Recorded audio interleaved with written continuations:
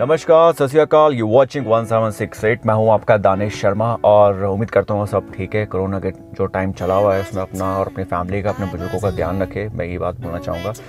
और अभी मैंने एक वीडियो डाली थी, इसमें ऑब्जेक्शन कमेंट्स आया था उस वीडियो को लेकर कि आपने जैसी वीडियो डाली है उसमें थोड़ा टाइटल जो है सूट नहीं किया, तो उसके लिए मैं आपसे माफ़ी चाहूँगा। और जो वीडियो है उसको मैं जल्दी डालूँगा। जो रियल में जो तूफ़ान आया था वो चीज़ मैं डालूँगा।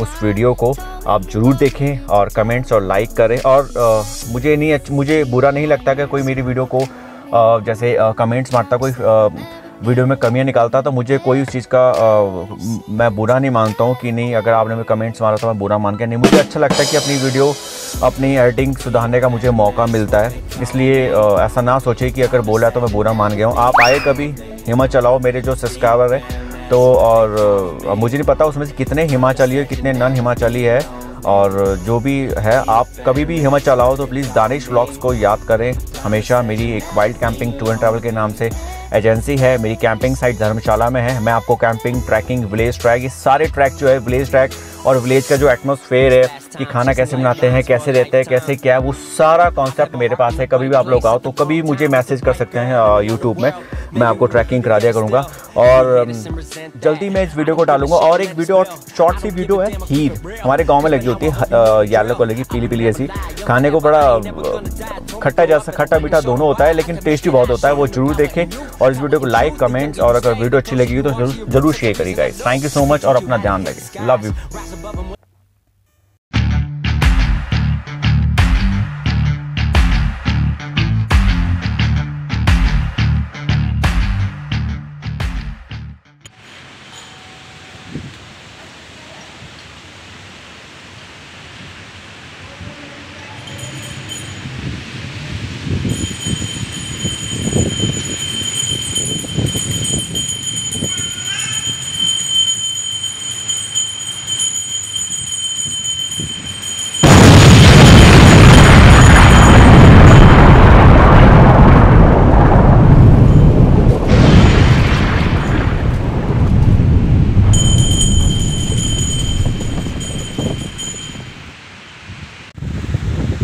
तो फिर आप लोगों ने आवाज़ सुनी होगी, जो हवा जो चल रही है अभी, जैसे पीछे घंटी जो हिल रही थी, आप इमेजिन भी नहीं कर पाओगे कि हवा से घंटी हिल रही थी। तो इतना तेज़ तूफ़ान था। और इस दिन मैं अपने बेटे को जो है मंदिर लेके आया था, क्योंकि इसका बर्थडे था अभी 15-20 दिन पहले, तो मुझे इसको मंदिर ले जाना था। तो आपने जैसे घंटी देखी किस तरीके से हिल रही है, और हवा देखो। मैंने इसमें कोई ऐसा कुछ नॉर्मली मैंने इसमें कोई साउंड या म्यूज़िक जो होता है वो मैंने नहीं दिया। मैं चाहता हूँ कि आप जो नेचुरल है वही चीज़ आप देखें। और बहुत ही तेज़ तूफ़ान था। और इस तेज़ तूफ़ान है ना, गांव में काफ़ी लोगों का नुकसान किया। वो मैंने शायद पिछली वीडियो में डाला था। जो गाय का जो तबेला होता है उसको, वो भी इसने तहस नहस कर दिया था। ये हमारी कुलजा माता है, नैना देवी, जिनकी हम पूजा करते हैं, जिसको हम पूजते हैं। और अक्सर हम लोग यहाँ मंदिर में आते हैं। और काफ़ी अच्छी हाइट में है ये। और आपको जो चील के जो पेड़ होते हैं ना, उसके बीच में ये जो है मंदिर जो है बना हुआ भी है। और यहाँ बजरंगबली का मंदिर भी है, वो भी मैंने वीडियो में दिखाया और इस वीडियो में भी है। तो काफ़ी तेज़ तूफ़ान था। और इसमें मोरे भी था। आप मोरे भी देखेंगे कि किस तरीके से मोरे जो है हिल रहा था। ये है वो बजरंगबली का मंदिर जो मैं आपको बता रहा हूँ, ये वाला मंदिर है। और बहुत ही तेज़ हवा चली हुई थी, तो मैं मंदिर तक नहीं जा पाया।